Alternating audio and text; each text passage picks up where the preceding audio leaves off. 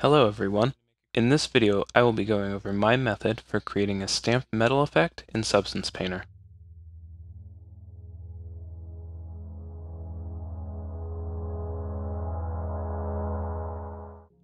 Stamps and engravings oftentimes can add a lot of realism to a model. In real life, many objects have things like model numbers, serial numbers, or other designs on them. So having good-looking stamped text will give your models added realism.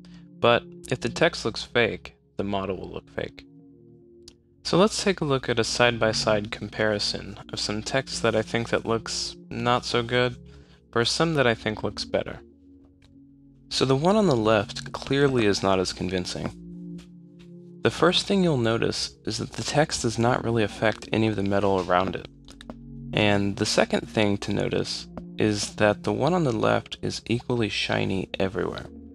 To understand why this first image is not convincing, let's think about what physical process we're trying to emulate, and that will help us reason about what we're trying to achieve. In real life, there are a few ways that you can add text to a metal object. The two main ways are engraving and stamping. There's also etching, but I'll leave that for another video. If you engrave a design, you're scratching it out of the metal. If you stamp it, you're pressing the design into the metal. When you stamp the design down into the surface of the metal, you'll usually get a raised ridge around the design. You're forcefully pushing the pattern down into the surface, and that metal has to go somewhere, so it is displaced outward.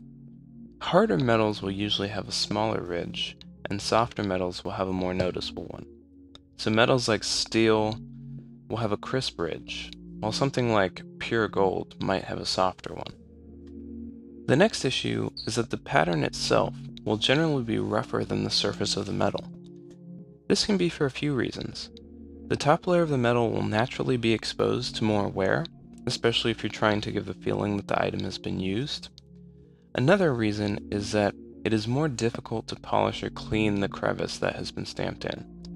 Imagine if dirt got all over the object and you tried to wipe it off. You would not really be able to get down into the crevices as well. Also, it just looks more interesting. So we have our metal object using a metal texture that I already made. We're just going to create a new folder that's for the text. Then we're going to add a new fill layer and add it to our folder. For now, we'll leave all channels on this layer enabled, but we'll come back and edit that later. And we're going to add a mask to the fill layer that we use to do our painting. So this is where we're actually going to paint the text into the mask. Select a default brush and pick the text alpha that you want to use for your text. You can find them in your shelf in the alphas section. I have the font alphas in their own tab, so I can access them easily.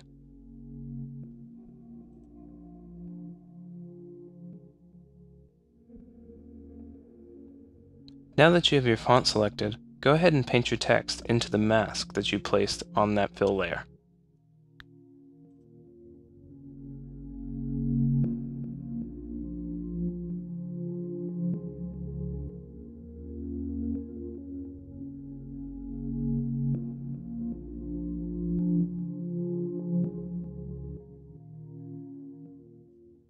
And let's add a symbol to this as well. I think this one will do nicely.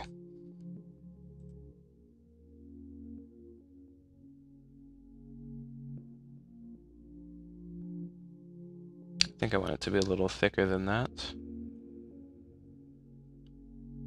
Change the thickness a bit.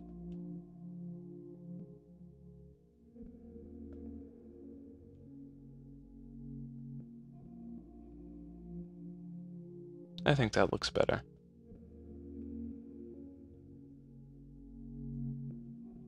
So now I'm going to disable all channels on that layer except for the height. And I'm going to give the height a negative value so that the text goes into the surface.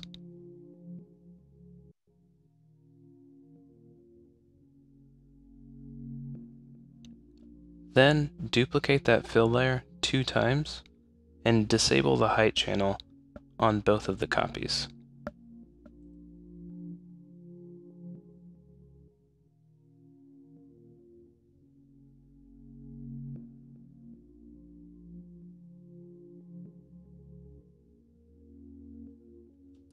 Next, we're going to use a high-pass filter on that mask in order to give us the effect of that ridge around the text.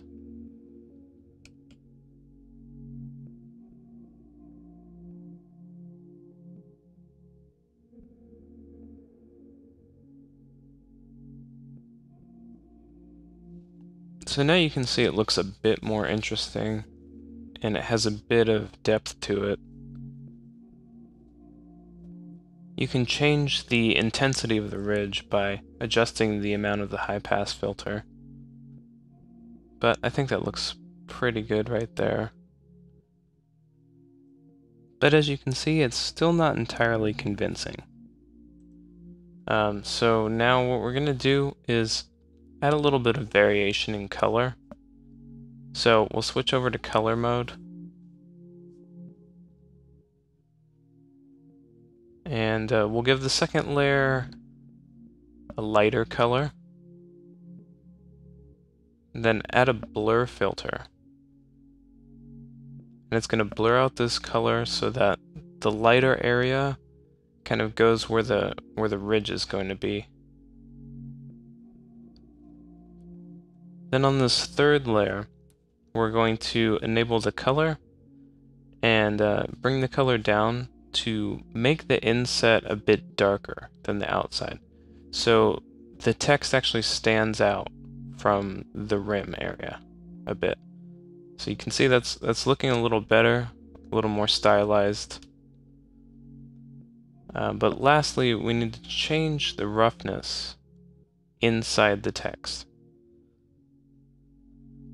I usually make the text pretty rough, and then I change the layer roughness blending amount, but you could do it either way. You could also just make the text not as rough. But now you can see that the text stands out quite a bit more, and when you look at it from an angle, the light shines off of the surface and off of the ridge, but it doesn't really shine off of the inset text. So it gives a bit more contrast and looks more realistic. I think this looks better. And each project, you can change the factors to suit the look you're going for. So you could change the high pass filter, or the roughness of the text, or the color variation of the letters to get the look that you're going for. If you want to go for an engraved look instead of a stamped look, you can just remove the high pass filter, and you'll see you get a look that looks a bit different, kind of gives a different feel, but still looks pretty good. Now you can make stamped metal in Substance Painter in just a few simple steps. I hope you enjoyed this video.